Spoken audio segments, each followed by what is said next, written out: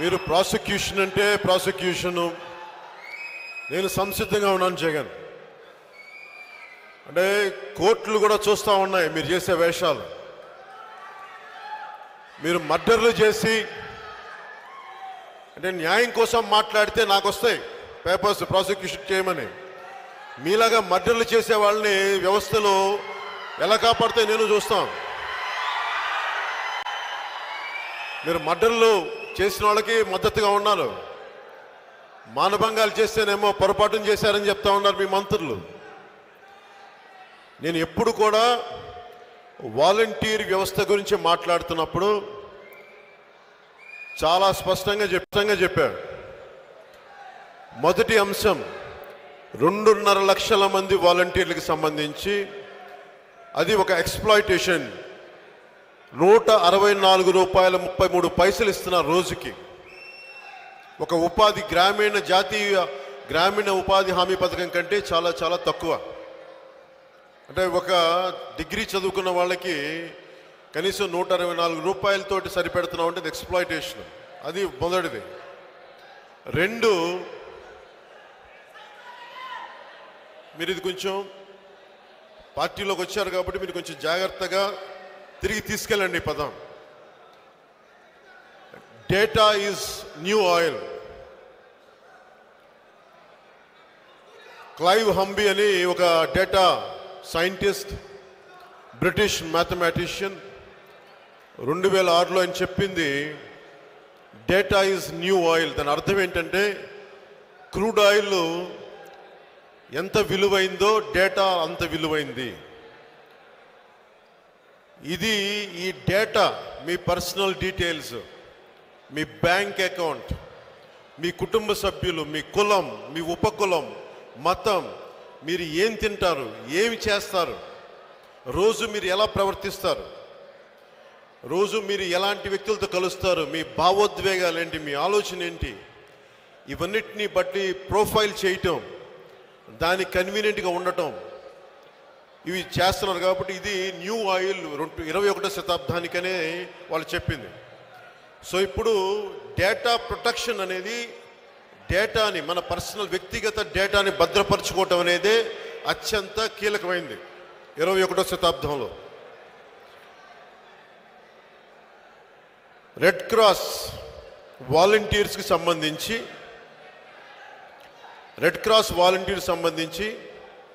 ఎక్కడో స్విట్జర్లాండ్లో స్టార్ట్ అయింది, యూరోప్లో స్టార్ట్ అయిన దానికి ప్రతి దేశంలో ఆ దేశం తాలూకు ముఖ్య అధిపతులు, రాష్ట్రపతితో ప్రధానమంత్రి అలా ఉంటుంది. అలాగే మన దేశానికి సంబంధించి రెడ్ క్రాస్ వాలంటీర్స్కి స్వచ్ఛందంగా సేవ చేసే వాళ్ళని వాలంటీర్స్ అంటే డబ్బులు తీసుకోకుండా. సో అప్పుడు ఇలాంటి వాళ్ళకి 164 రూపాయల గౌరవవేతనం ఇస్తున్నప్పుడు 5,000 రూపాయల జీతం ఇస్తున్నప్పుడు they are not considered as volunteers. Number 1. Red క్రాస్లో volunteers అంటే డబ్బులు తీసుకొని స్వచ్ఛందంగా మీలాంటి వాళ్ళు నాలాంటి వాళ్ళు వెళ్ళి ఏదైనా విపత్తు వస్తే వెళ్ళి సేవ చేయటం వాలంటీర్స్ అంటే. అలాంటి వాలంటీర్స్ కూడా భారతదేశపు రాష్ట్రపతి ఇండియన్ రెడ్ క్రాస్ వాలంటీర్స్కి అధ్యక్షుడు. మన రాష్ట్రం దగ్గరికి వచ్చేటప్పటికి మన రాష్ట్ర గవర్నర్ దానికి స్టేట్ లెవెల్లో దానికి అధ్యక్షత వహిస్తారు. అంటే ప్రతి దానికి ఒక ఫిగర్ హెడ్ ఉంటాడు.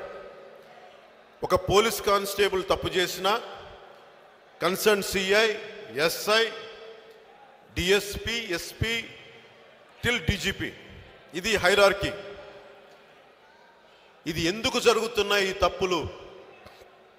ఒకటి, ఈ డేటా ఎక్కడికి వెళ్తుంది? 23 అంశాల పైచిలుకు డేటా మీరు కలెక్ట్ చేస్తూ ఉన్నారు. 2.5 లక్షల మందిని మొట్టమొదటిగా మీరు ఏం చేస్తున్నారంటే డేటా కలెక్ట్ చేస్తున్నారు. మీకు ఏ హక్కు మీద చేస్తున్నారు? దానికి ప్రభుత్వ విధి విధానాలు ఏంటి? వాలంటీర్స్కి వాడు చెయ్యకూడని డేటా అంతా వారి చేత కలెక్ట్ చేస్తూ ఉన్నారు. ఇది డేటా చౌర్యం కింద వస్తుంది, డేటా ప్రొటెక్షన్ కింద వస్తుంది. అలాగే వైసీపీ మాట విని గతంలో కూడా రాజశేఖర రెడ్డి గారు ముఖ్యమంత్రిగా ఉన్నప్పుడు చాలామంది మనం ఏమనుకుంటాం, మన పెద్దలు అధికారంలో ఉంటే మనం ఏదైనా చేసేయచ్చు అనుకుంటాం. అలా కుదరదు. వ్యవస్థలు ఉన్నాయి, ఇక్కడ రాజ్యాంగం ఉంది, కోర్టులు ఉన్నాయి, వ్యవస్థలు ఉన్నాయి. అక్కడ మనకి జగన్ మనకు కూర్చోబెట్టి అన్నా నువ్వు చేసేయనంటే చేసేస్తాను పొరపాటున, మీరు చేసే నేను చూసుకుంటానని అలా చేసేయటం వల్ల ఈరోజు 2.5 లక్షల ఈ వాలంటీర్లకి జీవిత భవిష్యత్తు చాలా డేంజరస్ పరిస్థితిలో ఉన్నారు. నేను కేంద్రంలో దగ్గరికి వెళ్ళాను, అమిత్ షా గారితో మాట్లాడాను, కేంద్ర హోంమంత్రి వారు, నేను జాతీయ నాయకత్వంతో మాట్లాడాను. డేటా చౌర్యం చాలా కీలకమైంది. మీ పాస్పోర్ట్ డీటెయిల్స్ కానీ మీ ఆధార్ కార్డ్ డీటెయిల్స్ కానీ ఎక్కడైనా సరే మీరు పేపర్లో పబ్లిష్ చేసినా అది నేరం. మీరు ఎక్కడన్నా మీ సర్వర్లో పెట్టుకున్నా అది నేరం కింద వస్తుంది. చాలా కీలకమైంది, చాలా జాగ్రత్త పడాల్సింది. అలాంటిది మీరు ఇంట్లో ఎంతమంది ఆడపిల్లలు, వయసులు ఎంత, ఇవన్నీ డేటా తీసుకుంటున్నప్పుడు నేను అడిగింది ఏంటంటే ఎన్ని వ్యవస్థలు, ఈ డేటా ఎక్కడికి వెళ్తుంది? ఇలాంటి 23 పేజీలు 23 అంశాలతో కూడిన డేటా వీళ్ళు కలెక్ట్ చేసి అదొక్కటితో సరిపోవట్లా. ఇది అఫీషియల్గా కలెక్ట్ చేసే డేటా. అఫీషియల్గా కాకుండా వీళ్ళు ఏ టైమ్స్కి ఎక్కడికి వెళ్తారు ఇదంతా రికార్డ్ కూడా ఇది కూడా చేసుకుంటా ఉన్నారు, అబ్జర్వ్ చేస్తూ ఉన్నారు. ఇక్కడ చాలామంది యువత ఉన్నారు, పెద్దలు ఉన్నారు, హైకోర్టు లాయర్లు ఉన్నారు, ఇక్కడ చాలామంది పెద్దలు ఉన్నారు. మీ బ్యాంక్ డీటెయిల్స్ అనుకోని వాళ్ళ చేతిలో పడితే ఈరోజు డిజిటల్ మనీ, ఒక చిన్నపాటి సాఫ్ట్వేర్ ప్రోగ్రామ్ కొడితే మీ డబ్బులు పక్క దాంట్లోకి వెళ్ళిపోతాయి. ఒకేసారి 100 రూపాయలు వెళ్ళకపోవచ్చు, 1000 రూపాయలు వెళ్ళకపోవచ్చు, 10 రూపాయలుగా 5 రూపాయలుగా చౌర్యం చేస్తారు. 1,00,000 మంది దగ్గర 10 రూపాయల చొప్పున చౌర్యం చేసినా దోపిడీయే, దొంగతనమే. అది మనం మర్చిపోకూడదు. అలాంటిది వీళ్ళు FOA అనే కంపెనీ నానక్రామ్గూడలో పెట్టారు. ఈ డేటా అంతా అక్కడికి వెళ్తుంది. దానికి ముందు 3 కంపెనీల్లో ప్రతి సంవత్సరం కొత్త కంపెనీకి ఇస్తూ ఉన్నారు. నాకున్న ఇన్ఫర్మేషన్ ప్రకారం ఈ 3 కంపెనీలు ఎవరివి, ఈ FOA కంపెనీ ఎవరిది, దీనికి అధిపతులు ఎవరు, దీనికి వైసీపీలో ఉండే నాయకులు దీనికి ఓనర్సా, ఎవరిది, దీని మీద విచారణ జరగాల్సిందే. ఇది నేను కేంద్రం దాకా తీసుకెళ్తాను. జగన్ గుర్తుపెట్టుకో. జగన్, ఈరోజు నువ్వు నాకు నన్ను ప్రాసిక్యూట్ చేయమని నువ్వు నా మీద కేసు వేసావు, ప్రభుత్వం మీద. గుర్తుపెట్టుకో, నీ ప్రభుత్వాన్ని కిందకి లాగేది ఇదే. ఇక్కడితో ఆగదు జగన్, ఇక్కడితో ఆగదు. మీ మైనింగ్ అక్రమాల దగ్గర నుంచి, మీ దోపిడీల దగ్గర నుంచి అన్ని బయటికి తీస్తాం. నేను చాలా బలంగా నమ్మకంగా చెప్తున్నాను జగన్, మీ ప్రభుత్వానికి మీకు రోజులు దగ్గర పడ్డాయి. జగన్ నీకు చెప్పా, నేను డేటా చౌర్యం కింద, గుర్తుపెట్టుకోండి, ఈ టీవీలో వీక్షిస్తున్న వైసీపీ నాయకులు కానీ, పరిశీలకులు కానీ, మేధావులు కానీ, సలహాదారులు కానీ అందరూ చాలా జాగ్రత్తగా వినండి. మీరు డేటా చౌర్యం కింద వస్తుంది. మీరు చేసే డేటా, మీరు కలెక్ట్ చేస్తున్న డేటా. సమాంతర వ్యవస్థలు ఉన్నాయి. ఒక రెవెన్యూ శాఖ అధికారి నుంచి ఇంకొక శాఖకి మీ పేరేంటండి?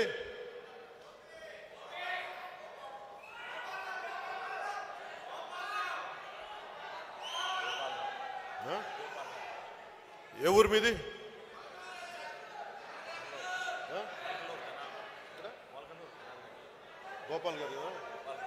గోపాలరావు గారు, మీ తెనాలి కొలకులురా,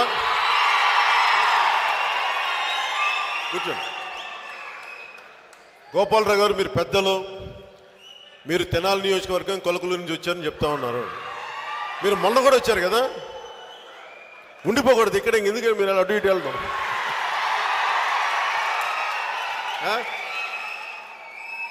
గోపాలరావు గారు, మిమ్మల్ని ఉదాహరిస్తున్నా. నాకు మీ ఆధార్ కార్డ్ డీటెయిల్స్ కానీ నా దగ్గర పెట్టుకుని నేను ఎవరికైనా ఇస్తే నేను శిక్షార్హుణ్ణి. అలాగా మీ డేటా, గోపాలరావు గారు, మీ డేటా ఎవరి దగ్గర ఉండకూడదు. ప్రభుత్వం దగ్గర ఒక రెవెన్యూ శాఖ అధికారి గోపాలరావు గారి ఆధార్ కార్డు నెంబరు ఇంకొక శాఖకి పంపించాలి అంటే అది ఏం జరుగుతుందంటే పర్మిషన్ తీసుకోవాలి. అంటే అంత కీలకమైంది డేటా. నేను వచ్చేసి మీ డేటా కలెక్ట్ చేసుకోవడం కుదరదు. అలాంటిది వీళ్ళు లక్షలాది మంది, కోట్లాది మంది ప్రజల దగ్గర డేటా తీసుకొని వీళ్ళందరూ ఒక ప్రైవేట్ ఏజెన్సీకి ఇచ్చారు.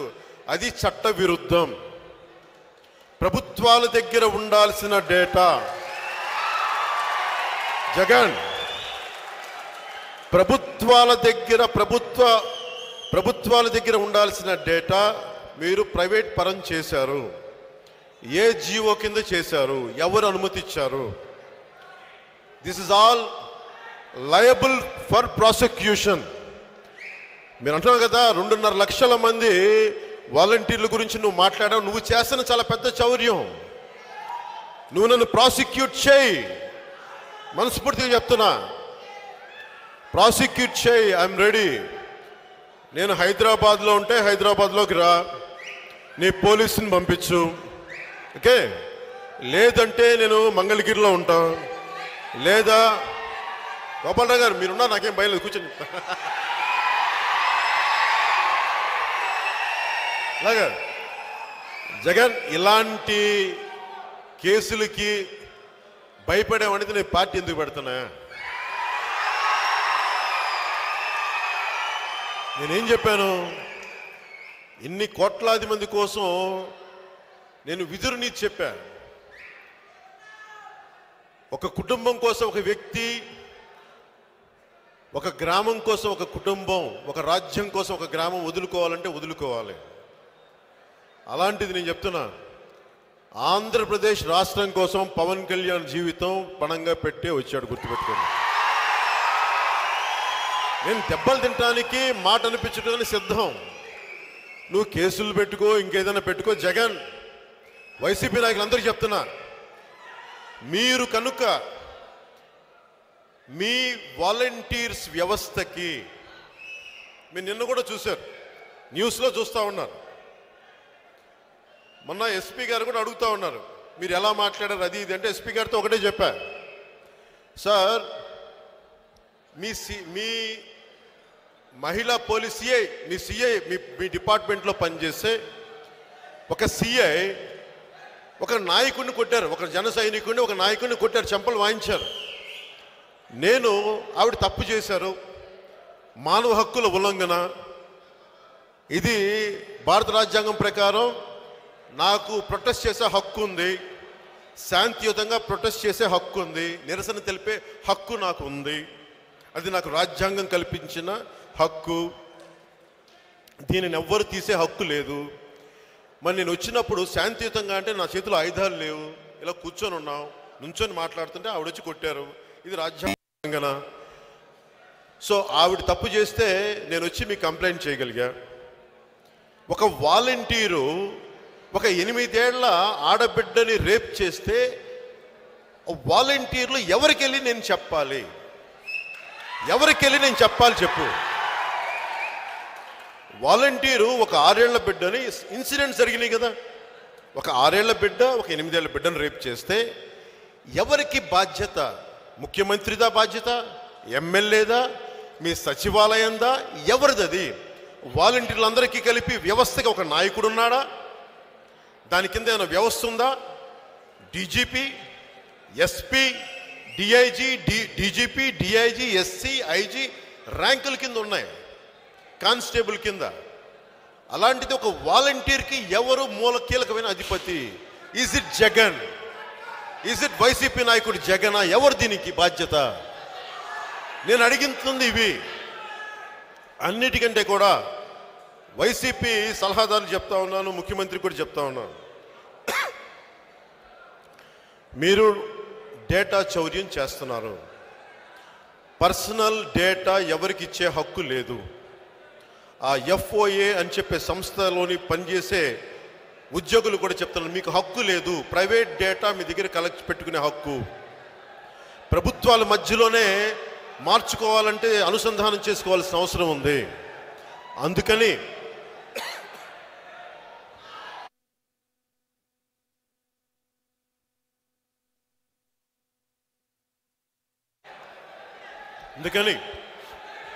దీనికి రాష్ట్ర ప్రభుత్వం, వైసీపీ వాలంటీర్ల మీద శ్వేతపత్రం రావాలి.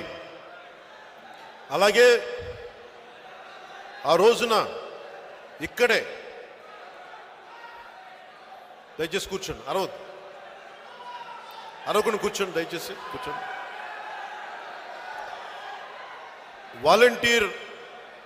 వాలంటీర్స్లో కూడా మీకు చెప్తా ఉన్నాను, అసలు జనవాణి కార్యక్రమం ప్రారంభం అవటానికే వైసీపీ వాలంటీర్లే కారణం.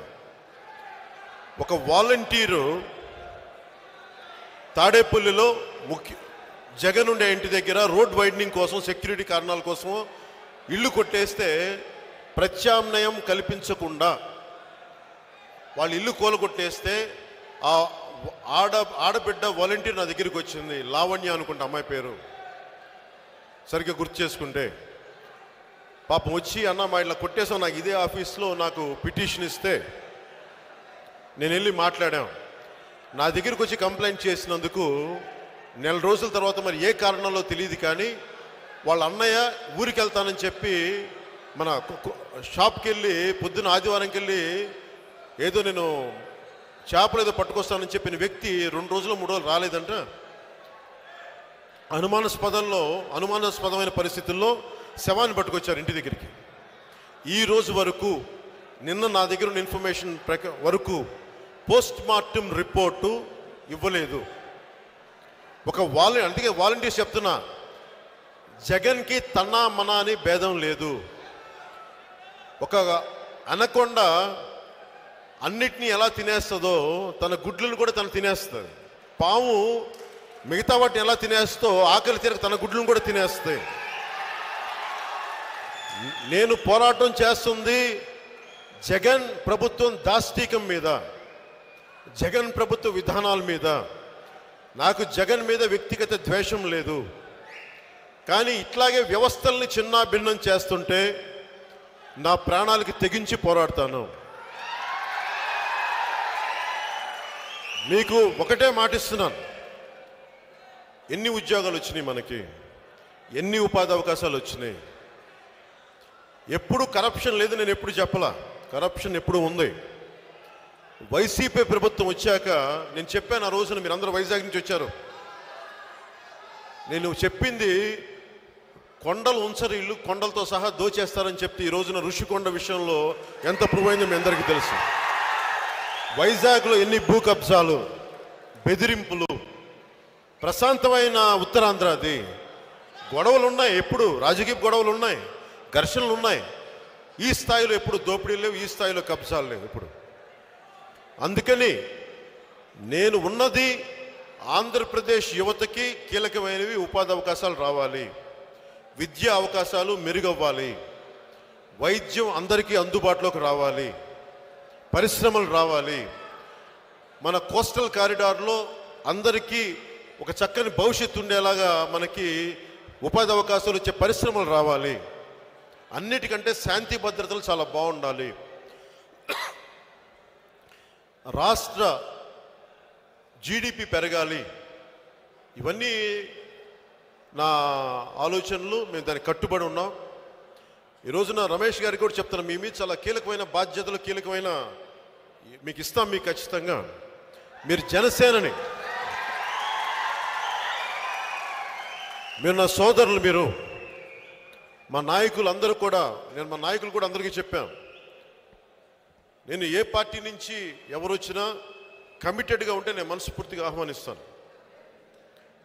పైగా మనకు రమేష్ గారు బయట వ్యక్తి కాదు, నా సొంత వ్యక్తి. నేను కోరుకుంటుంది కూడా ఏంటంటే, రమేష్ గారికి కూడా ఒకటే విన్నవించుకుంటా ఉన్నాను, చాలామంది జనసేనలో ఇష్టంగా వస్తారు, ప్రేమతో వస్తారు జన సైనికులు, నిలబడతామని వస్తారు. మీరు వాళ్ళని చాలా జాగ్రత్తగా ప్రేమగా కనుక మీకుంటే మీకు మీ పక్కన ఒక వెన్నుపూస, ఒక వెన్నెముక, ఎంత మీకు ఒక వెన్నెముకలా ఉంటారు మన వాళ్ళందరూ. అదొక్కటి మటు కొంచెం ఒక జాగ్రత్త తీసుకోండి.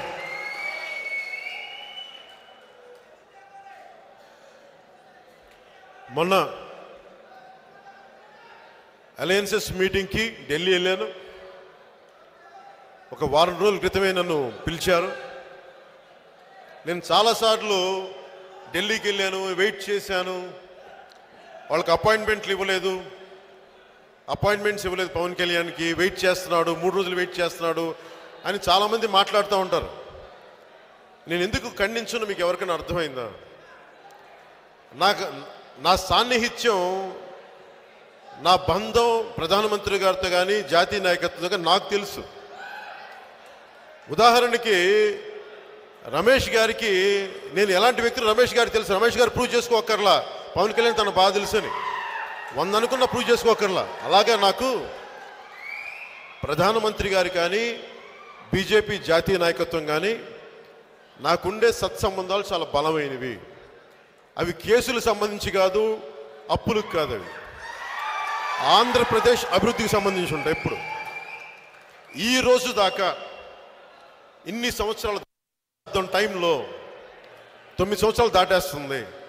ఈ దశాబ్దం సమయంలో నేను ప్రధానమంత్రి గారిని ఒక్కసారి కూడా మీ అపాయింట్మెంట్ ఇవ్వండి సార్, నేను వస్తాను. నేను ఎందుకు అడగలేదంటే ఇన్ని దేశాలు, ఇన్ని కోట్ల మంది ప్రజల, దాదాపు 100 పైగా కోట్ల ప్రజల జీవితాలని నిర్ణయాలు తీసుకోవాల్సిన వ్యక్తి నాతో కూర్చొని మాట్లాడాల్సిన అవసరం లేదనుకుంటాను.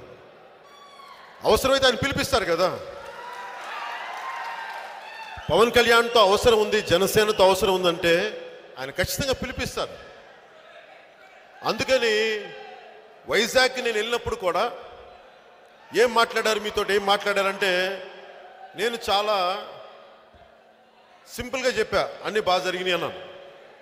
ఆయన తిట్టారని ఒకళ్ళు, ఇవి చేశారని ఒకళ్ళు, సరిగ్గా మాట్లాడలేదని ఒకళ్ళు అన్నారు. ఇలాంటి నిరాధారమైన వార్తలకి నేను ఎప్పుడు ప్రాముఖ్యత ఇవ్వను. ప్రధానమంత్రి గారికి నాకు ఉన్న ఆ అవగాహన చాలా బలమైంది, రాజకీయాలకి అతీతమైంది, అది ప్రజలకు సంబంధించింది, ఆంధ్రప్రదేశ్ భవిష్యత్తుకు సంబంధించింది, ఆంధ్రప్రదేశ్ రాజకీయాలకు సంబంధించింది, ఆంధ్రప్రదేశ్ ఆర్థిక పరిపుష్టికి సంబంధించింది. సో అలాగే మన కేంద్ర హోంమంత్రి గౌరవనీయులైన అమిత్ షా గారితో కలవడం జరిగింది. చాలా బలమైన సంభాషణ జరిగింది. వారికి నేను ఒకటే తెలియజేశాను, ఆంధ్రప్రదేశ్కి చాలా పటిష్టమైన భవిష్యత్తు ఇవ్వండి, దాని మీద చాలా కీలకమైన నిర్ణయాలు తీసుకుంటాం. నిర్ణయించబడింది. ఎలాగా ఏంటి అనేది భవిష్యత్తు సమీప కాలంలో మీ అందరికీ తెలియజేస్తాం. ఆంధ్రప్రదేశ్ దాని నిర్ణయం ఒకటే, జగన్ పోవటం, ఇక్కడికి ఎన్డీఏ రావటం. దీనికి నేను చాలా చాలా సంసిద్ధంగా ఉన్నాం. మన ఆంధ్రప్రదేశ్లో మనది బలమైన పాదముద్ర ఉంటుంది, మన ముద్ర ఉంటుంది ప్రభుత్వంలో. నేను అడుగుతా ఉన్నాను అందరు చాలామందిని, మీరు ముఖ్యమంత్రి అంటే నేను ఒకటే అడుగుతా ఉన్నా, నేను కోరుకుంటే సరిపోదు ముఖ్యమంత్రిని.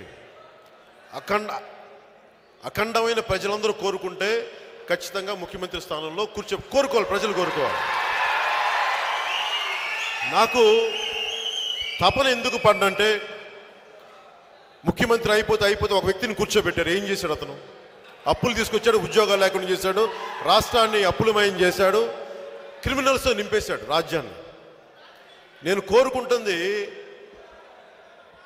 ఏమీ చేయలేని అధికారం కాదు, చెయ్యగలిగే అధికారాన్ని కోరుకున్నా. మార్పు తీసుకురాగలిగే అధికారం, పరివర్తన తీసుకురాగలిగే అధికారం, మీకు ఉపాధి ఇచ్చే అధికారం, ఆడబిడ్డలకి భద్రత ఇచ్చే అధికారం, అది నేను కోరుకుంటా ఉన్నాను.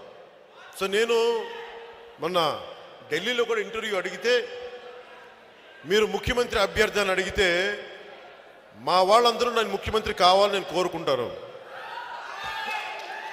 ప్రతి పార్టీ వారికి సంబంధించిన వాళ్ళ నాయకుడిని ముఖ్యమంత్రి కావాలని కోరుకుంటుంది. ఇప్పుడు నేను కోరుకుంటుంది వీటన్నిటికీ మించి ప్రజలందరూ బాగుండాలి, ఆంధ్రప్రదేశ్ అప్పుల నుంచి బయటికి రావాలి. దీని మీద నేను కోరుకుంటా ఉన్నాను. ఎవరు ఎట్లాగనేది ఎవరి సత్తాన్ని బట్టి, ఎవరు గెలిచిన స్థానాల్ని బట్టి ఆ రోజున అందరం కూర్చొని ఒక సమిష్టమైన నిర్ణయంతో, ప్రజల ఆమోదయోగ్యంతో ముఖ్యమంత్రి ఎలా ఏంటి అనేది అప్పుడు ఆలోచించాలి. కానీ ఈ లోపల చేయాల్సింది ముందు మనం తిరగాలి, మన స్థానాలు గెలవాలి, జగన్ని ఇంటికి పంపించాలి, కుదిరితే చర్లపల్లి జైలుకి పంపించాలి, కుదిరితే.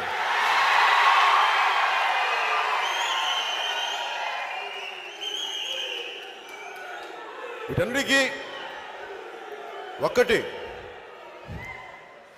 వీటికి జగన్కి సంబంధించి ఒక మాట చెప్పబోయే ముందు పంచకల రమేష్ గారికి ఒకటే చెప్తున్నాను.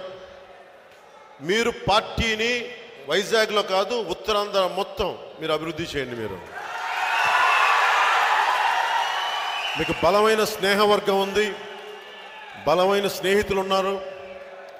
అందరికీ చెప్పండి ఒకటే మాటగా, జనసేనతోటి నడవటం అంటే భవిష్యత్తు కోసం నడవటం, ఒక తరం కోసం నడవటం, 2 తరాలు భవిష్యత్తు కోసం నిలబడటం.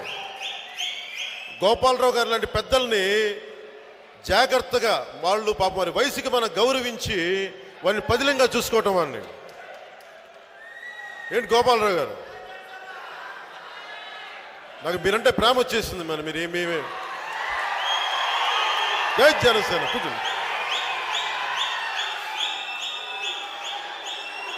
ఒకసారి గోపాలరావు గారికి అందరూ హాయ్ చెప్పండి. అందరూ అటు కూడా చెప్పాలి. మీరు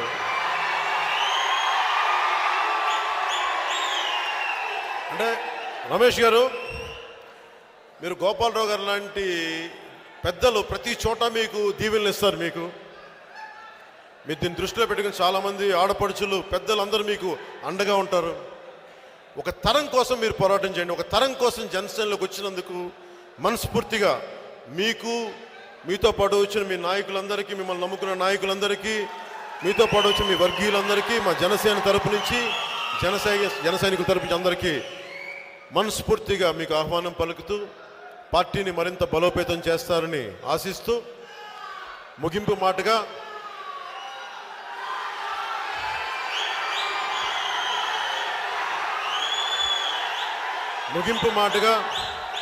రెండు జగన్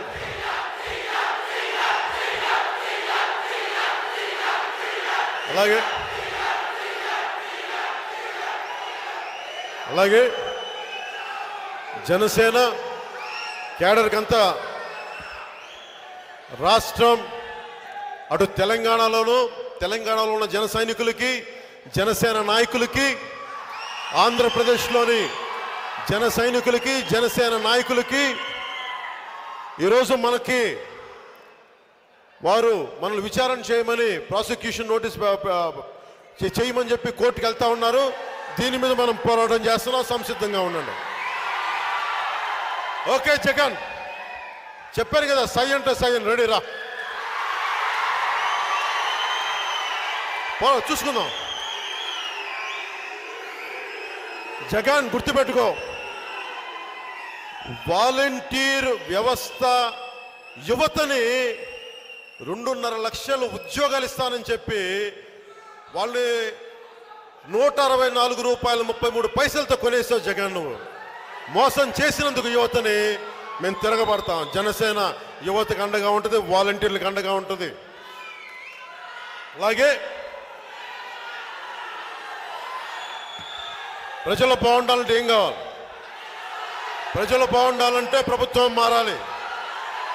జనం బాగుండాలంటే జగన్ పోవాలి.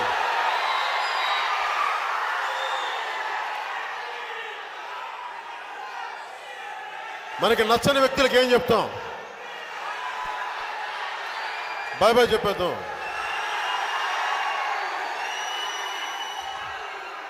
ఓ పని చేద్దాం, ప్రతిసారి నేను చెప్పడం ఎందుకు, మా రమేష్ గారి చేత చెప్పిస్తాను. ఎంతసేపు హలో ఏపీ అంటే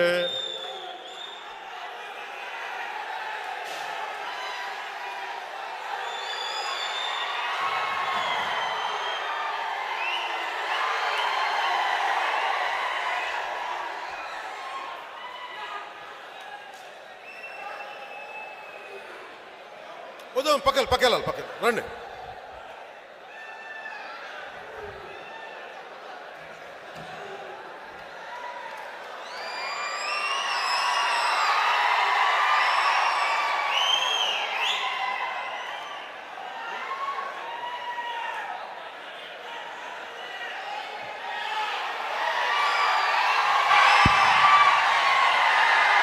గోపాలరావు గారు రండి.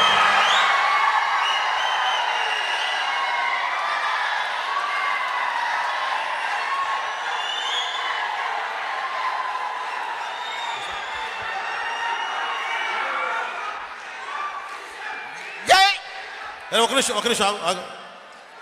గోపాలరావు గారి మాట వినండి, కూర్చోండి.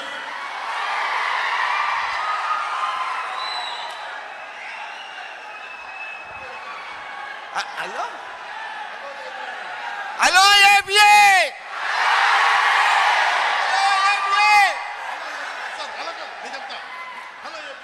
Hello AP, hello AP, hello AP. జై జనసేన, జై హింద్.